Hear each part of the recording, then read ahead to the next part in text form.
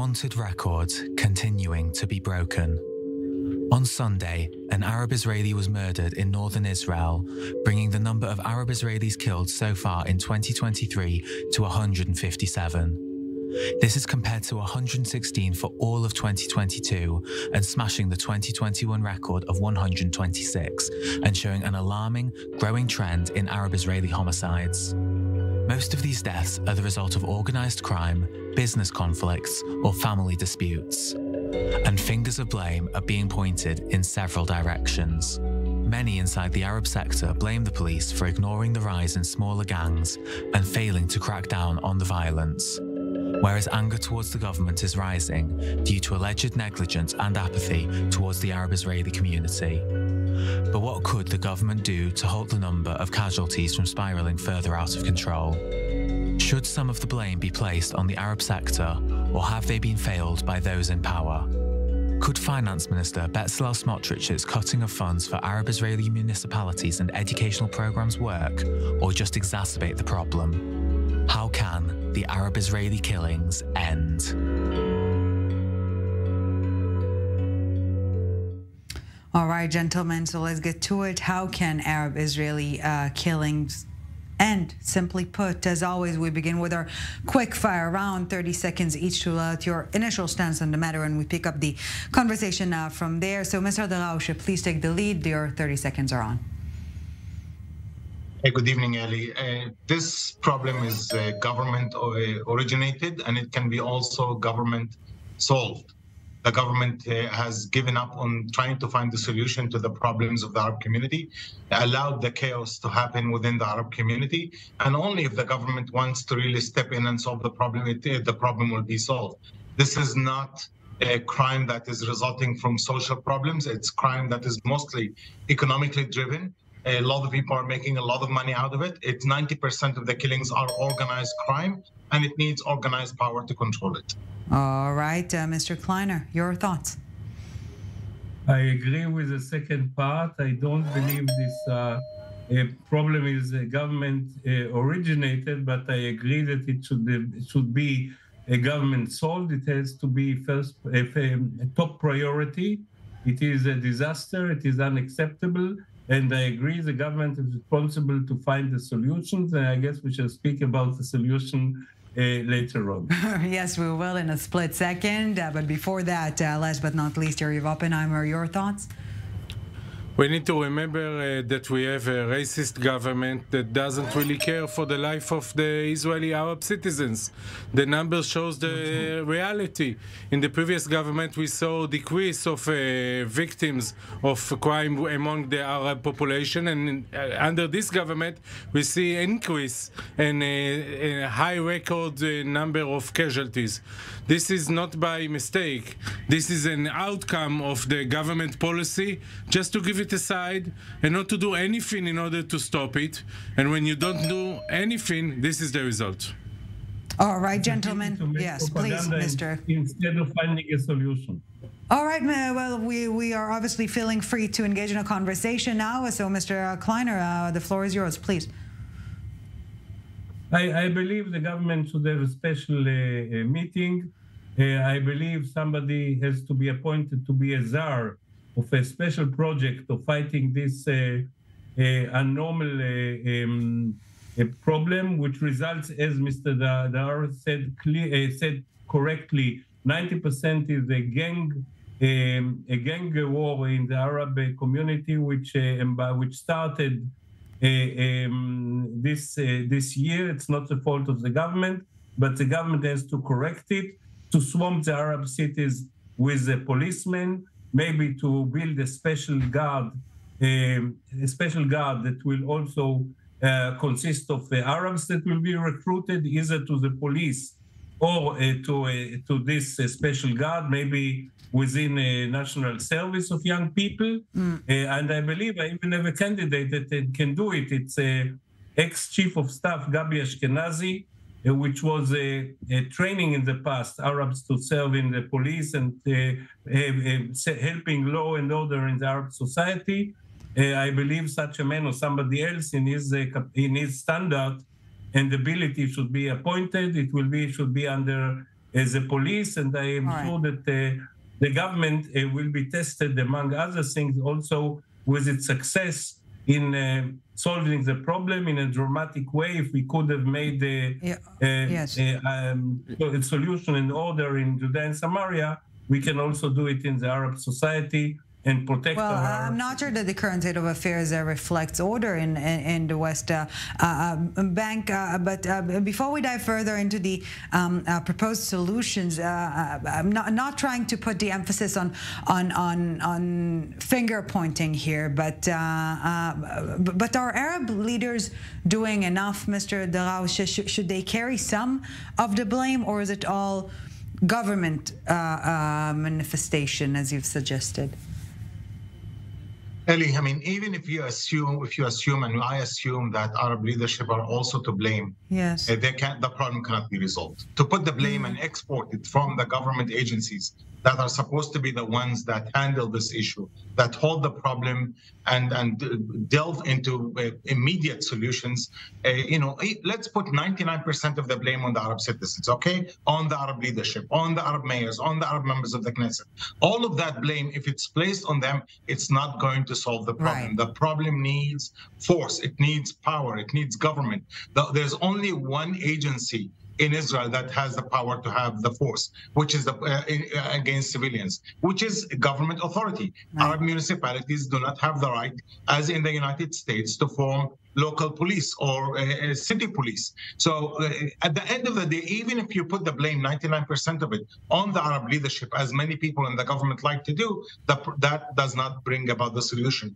The real problem is lack of policing, what we call under-policing. When I go to complain about someone that might have stolen a bike in front of my house, I can guarantee that no punishment will happen. Right. If I also complain about someone that shot at my house, I can also guarantee you that it's not going to be handled. If someone shoots at your house, Eli, I know the problem will be handled. So there seems to be not only negligence, it seems that there is some kind of intentional negligence. Yeah. And that kind of intentional negligence means that those that are neglecting intentionally are the ones that want the problem to continue happening in the Arab community. And perhaps important to underline that blame is one thing, responsibility is another thing. And those who are to blame, Absolutely. quote unquote, are not always the one responsible, not for the problem, neither for the solution. And Yariv Oppenheimer, before we get to you, I do want to add another element to the discussion, because after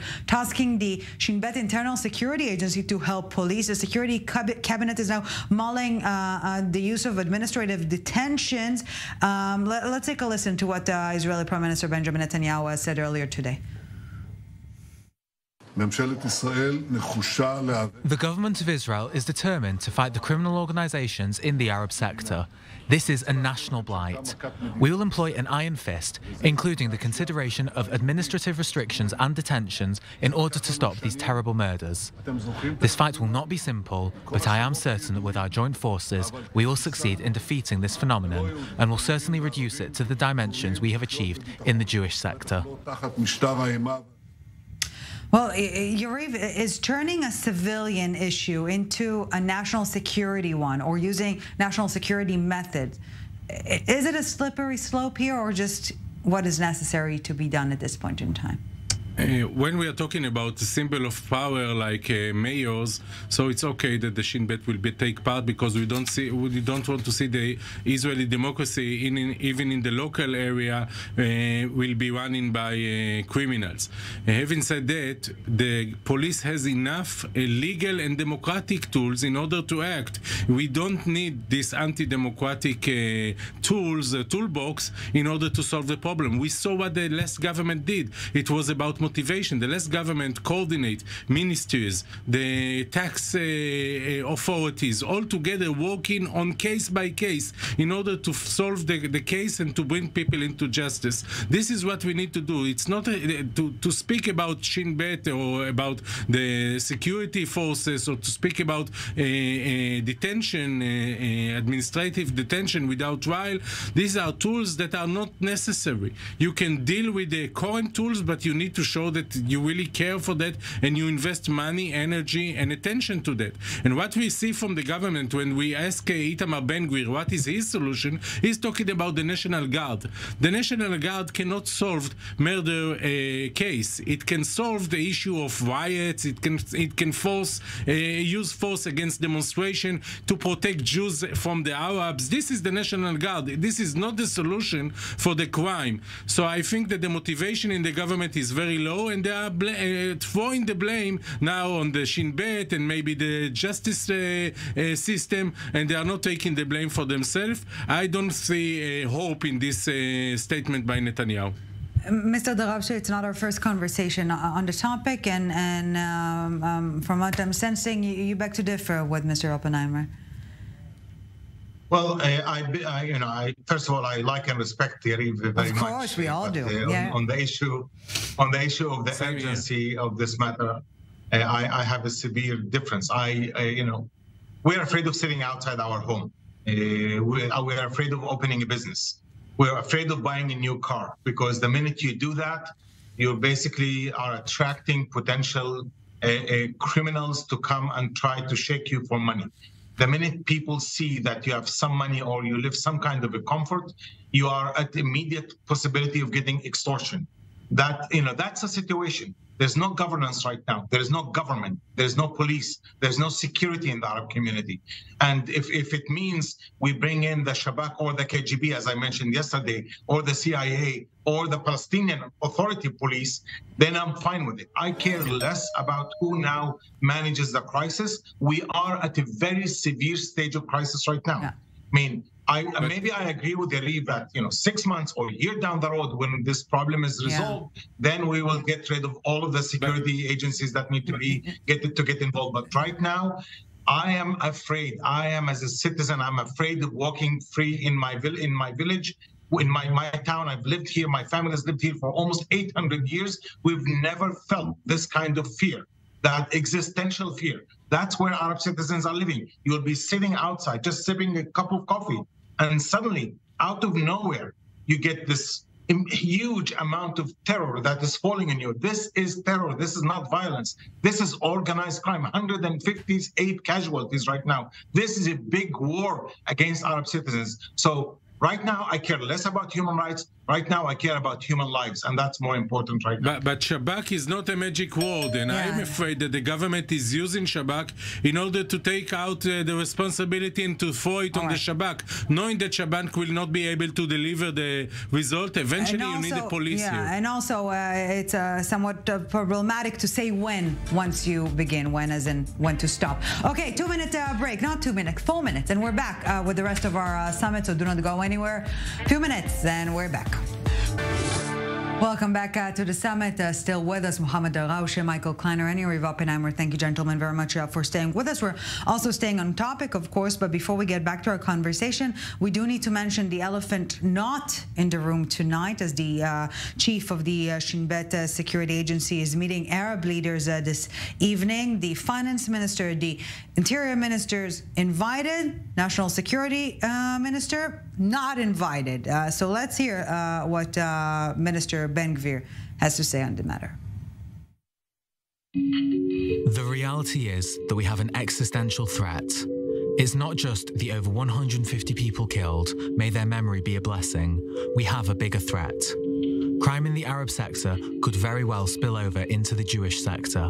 They have all kinds of weapons that could all be directed at us upon command. It's going from being a crime problem to a security threat to the state of Israel. There's a reality that is bad, and it's going to get worse. We don't fully grasp the issue. All right, gentlemen, another quick fire round, 30 seconds each. Can anything be done to stop the violence under this existing government, or do we need a new one in order to sort things out? Michael Kleiner, please take the lead. Your 30 seconds are on. Yeah, I didn't participate in the previous round. I believe the blame game is not important. I don't excuse the government. I don't accuse the mayors. I believe all have to join forces and fight it. Of course, the minister of police or national security, Ben-Gvir, wants to succeed. He knows that he will be judged according to his success. to kill this problem, to fight and win this war and reduce the numbers, reduce the number to a normal proportion, and to end this gang control. And he will get help from the mayors. I believe Arab mayors should participate in the group that will find a solution, and all have to join forces and not to speak about blame. To kill the killings. For politics, like my friend Oppenheimer did. All right, Yariv Oppenheimer, 30 seconds. About saving life, I agree 100% with Mr. Darawshe on this issue.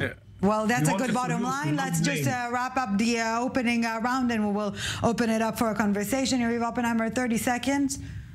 A responsible prime minister will move out Ben-Gvir from his office. He is part of the problem, not part of the solution, and he has to be fired. He is using this emergency situation in the Arab community in order to incite Jews against Arabs and to say that the Arabs are a threat for Jews. This is the only thing that he cares about. He doesn't really show any motivation to solve the conflict, but to solve the problem, but to use it. We need public pressure on the government and on the professional people, the head of the police, the head of the Shabak, in order to move and to do things dramatic. Mr. Darawshe, last but not least. Well, yes, here I totally agree with Yariv, but I will also add that it's not just a Minister of National Security that needs to be taken out of his position, but also the police commissioner. It's absolute failure that under his years of as a commissioner, we're only seeing a huge increase in the number of casualties in the Arab community. He also failed, and many of his commanders. And that's why I would even say that maybe the problem needs to be confiscated from the police and transferred to some higher authority, some kind of a coordinating body that deals not only with the police aspect, but also with the legal issues, with the financial issues that are associated with crime. And then we need to start focusing on the foundation, which is education and cultural aspects that try to give solutions into the community. Speaking of public support, Mr. Kleiner, and please feel free to engage in to interact from this point onwards. Last night's weekly protest against the judicial overhaul focused, or rather put, Arab violence at the center of attention. Will it help the cause, or is it going to harm it vis-a-vis the government? I don't care really. I believe that we should ignore all politics with this. It's about saving lives. Right. I believe the issue is a solution. And as I said, the solution is by appointing the Tsar. The Tsar will work with the police, under police. Nobody will remove the minister. He wants to succeed. He wants to prove himself. But it has to be a government appointed. And yes, I believe that the Arab mayors, the Arab public should be involved, should be supervised together with others. This process should sit together and find solutions. I for example, will be very happy if Mansour Abbas will play a role in this group that will find the solutions. At the end of the day, you need presence. The National Guard will not solve the problems, but it will establish Mr. Kleiner, with all due respect, when you see the government, what the government is dealing... No, we encourage conversation. Politics all the time. Let me speak about the solution. But Mr. Kleiner, what you are saying is very, very true. And this is what the government need to do. But how come they are not doing it? How come they are only focused on demonstration on the Ayalon Highway? Finding a way to a solution, and you disturb me now to describe the solution. As I said, but the government is not taking your offer. They are doing the opposite in Arab streets to deter these disturbances. And yes, equipping the special task force in the police, which will work not within the Shabak, but with methods of the Shabak to solve the problems. For example, I'm ready to make an exception and to use a spyware of the government, which is now suspended, for this special problem of the Arab population now. If they need this spyware, it should be used as an exception only for fighting crime in the Arab city. Because this is a tragedy. Not because, by the way, I don't agree with the minister that because it may spill to the Jewish community. Okay. If there would have been also 100% certainty, All right. it will not spill the Jewish community. Then it should be done. Yes. Problem the same way. Yes. Mr. Darawshe, please. Mr. Kleiner, if you allow me, I think that the failure of the minister is so obvious that he needs to go. He is also antagonistic. If not, he sees himself as an enemy to the Arab citizens. So we cannot expect from someone that sees 2 million citizens as an enemy, as someone. Allow me, please. I respected you, so allow me, please, to finish. Allow me, please, to finish. Allow me, please, to finish. So we can. I do not have. I probably should trust the crime gangs more than I should trust the current minister Ben-Gvir, because Ben-Gvir is working absolutely against our community. No, he is, because he is the problem and trying to give us someone that he sees me as an enemy, that I have no civic status in this country, that sees me as a burden on Israeli society to try to Yariv, if I may, is not something realistic. He made That's why I think that the first step, if Netanyahu is serious, Netanyahu should immediately send Ben-Gvir to another position. I don't want to have his coalition fall apart, but sending him to another position that his coalition, that we can have someone serious, not a clown that is managing the police. He's a clown managing the force.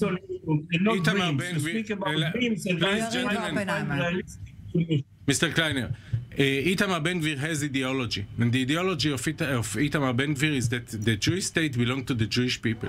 He doesn't really care that the Arabs are suffering. Maybe even he will not admit it, but he really wants to see the Arabs suffering, so maybe they will go away to another country. Therefore, when you are asking Itamar Ben-Gvir what is the solution, he is talking about National Guard that will fight the Arabs when they are protesting against the Jewish people. He's talking about Shabbat.